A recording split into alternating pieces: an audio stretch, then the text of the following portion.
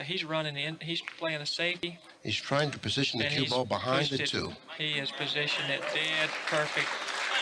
Okay, now Efren, being one of the better kickers, or maybe even the best kicker in the country or the world today, what chances do you give him of contacting the one here? I tell you what, I don't give him really a lot of a chance here because the 4 ball is posing the biggest problem for him.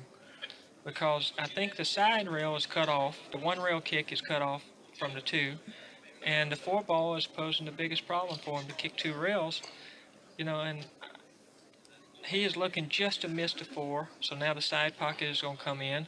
He goes past the side pocket, now he can't hit the 1, and he has to put just enough English. He's going to have to jack up on this ball a little bit, I think. I don't think there's anyone more adept at the kicking game than Reyes. So now let's watch very carefully and closely at this kick. Got to just miss the 4, and he hit it. Wow. Oh, come on now, I'll tell you. Can he kick or what? That's got to be the best shot. Kick or what, huh?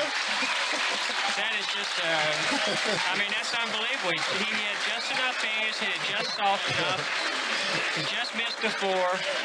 That's unbelievable. That's the best shot of the match. That's too